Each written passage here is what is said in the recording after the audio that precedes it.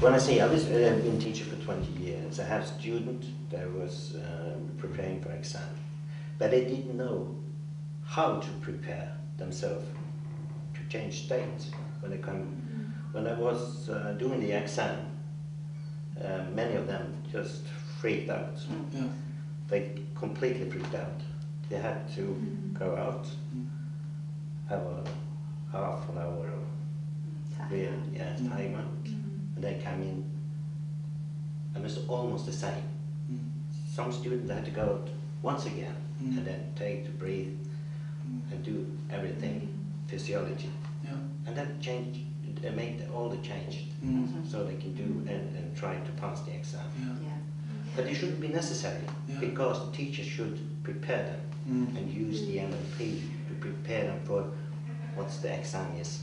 Because the exam is so big as I think. It's like the whole world. It's not. No, if you were to look back on your life. Yes, it's only 1, 2, 3 hours of work. Trauma because they're running catastrophe films in their mind, in bright colours and loud sounds, you know, and sort of they're beating themselves up inside. And just by teaching them how to use the submodalities, how to change the size of the pictures in their mind, how to drain out the colour, how to change their inner dialogue to more positive and use a more comforting voice with themselves. This is changing their emotions inside, and just very, very simple things. How to just recognizing the building blocks and what they are maybe unconsciously doing. The films that they're running, and just teaching them how to rearrange just makes a major difference to what's going on inside and their ability to perform. And that's not a part of the teaching training today? No, it's not. It's not. It's the opposite, because as a teacher you are told to say the exam is so important. Yes. And what's happened? Your future depends upon it. Yes, Yes. the future depends upon it, and the focus is on it. It's not a negative anchor. The exam is a negative anchor, and you have to change that. And NLP can change it. Yes. Absolutely. It certainly can. Exams, I mean, what I always used to do is visualize myself having done the exam and, you know, just been like, thank God that's out the way with, and I get that feeling already, and I'm already walking on air. And that's before I've even done the exam, and that's while I'm doing my revision. So I can always have the positive outlook instead of thinking, oh my God, this exam is on, you know, master's level statistics, and I've never done master's level statistics before. So, you know, it's just positivity, you know, visually constructing images to help me, you know, stay in line with my goals and what I want to achieve. And, you know, I pass with flying colours in that particular instance. So. Yeah, the recent one with statistics.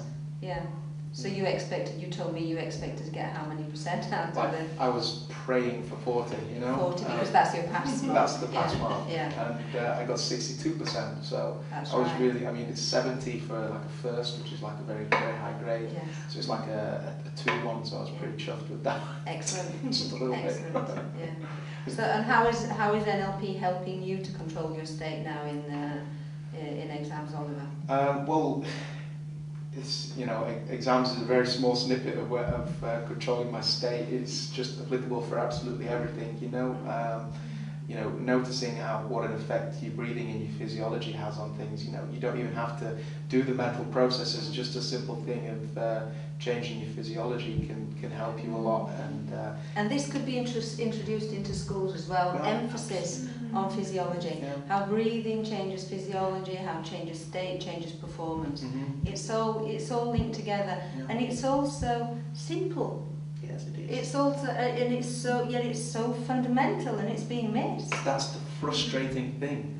It's so simple, and everybody knows it. And when you learn it, you're just like, Jesus Christ, why didn't I learn that when I was younger? Because that is so blatantly obvious.